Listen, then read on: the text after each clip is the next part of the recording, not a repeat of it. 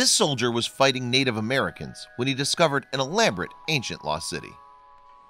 It's unlikely that José Antonio Vizcarra was looking for ancient ruins. After all, it was the height of summer in 1823, and Vizcarra, the governor of New Mexico, was waging war against the Navajo. For 74 days, Vizcarra and a column of 1,500 soldiers advanced through the west of the state, and their route took them through Chaco Canyon. This was the first recorded journey through the canyon, and while Vizcarra may not have realized it, he was actually about to make an incredibly important archaeological discovery. In the valley, he spotted the ruins of a number of different buildings.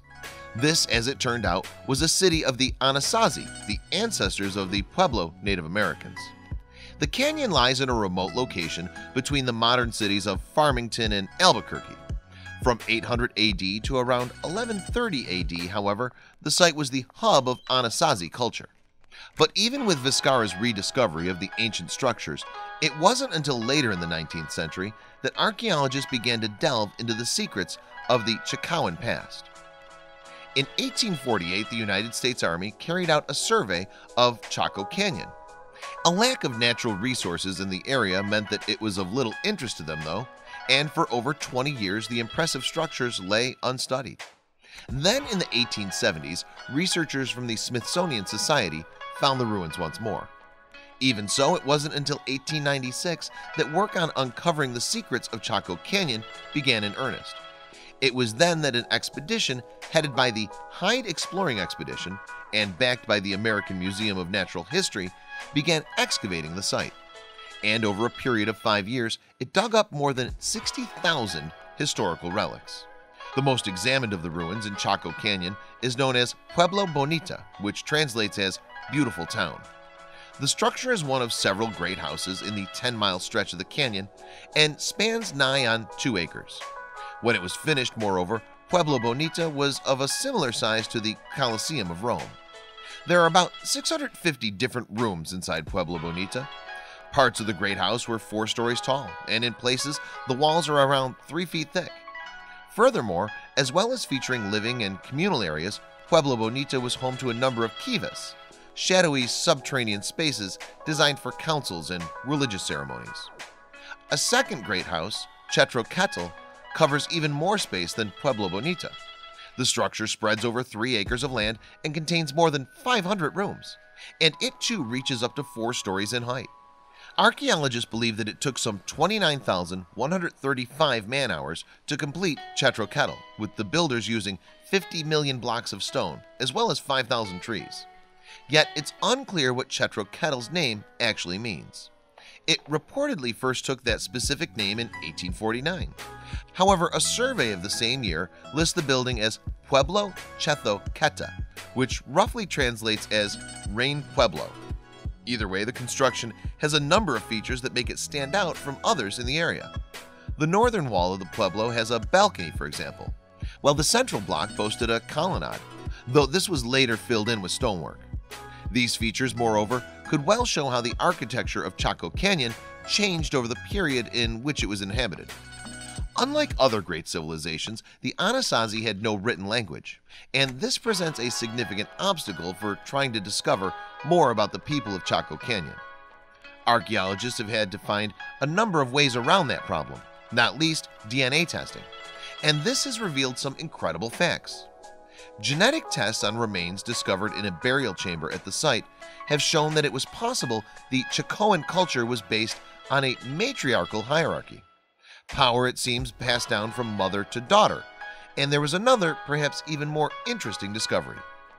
According to the DNA results, there's a very good chance that all of the rulers that archaeologists had discovered were in fact descendant from a common female relative. This suggests something pretty startling. Indeed, it's possible that the same family may well have led the Anasazi for the whole of their time in Chaco Canyon. The Chaco finds haven't been without controversy, though. After working on the original excavation of the site in 1901, a member of the expedition made a claim on the land. The researcher, Richard Wetherill, took 161 acres of the area for himself, yet his stake in the land also had some unforeseen consequences. For starters, it resulted in a thorough mapping of the site.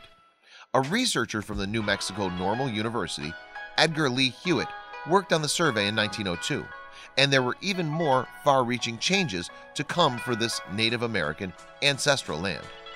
Indeed, Wetherell's land grab eventually led to changes in the law.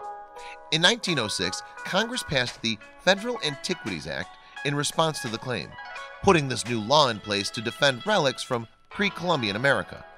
Moreover, in 1907, Theodore Roosevelt took more steps to ensure that Chaco Canyon would be preserved for generations to come. Roosevelt in fact designated the canyon as a national monument on March 11, 1907. What's more, in 1966, the area got added to the National Register of Historic Places.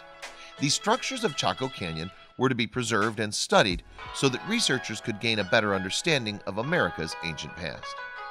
Excavations still take place at Chaco Canyon, and archaeologists continue to uncover new mysteries in the Pueblos.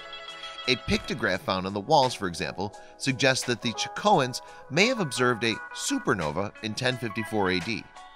Researchers have dug up many thousands of turquoise beads during excavations too. This, interestingly, indicates that the site played a large role in the manufacture of important goods. However, the thriving civilization at Chaco Canyon eventually came to an end in around 1150 AD. There are a number of theories as to why this happened, but experts believe that a drought lasting half a century played a role in the changing fortunes of the Anasazi. The Chacoans migrated away from their cities, and the structures stood silently amidst the dust of the arid plains. There they remained until by chance José Antonio Vizcarra spotted them again. It's arguably rather ironic that the site's rediscovery happened because of a war with the descendants of the Anasazi.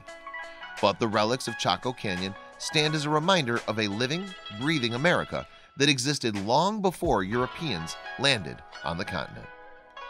Please share this video with your friends below.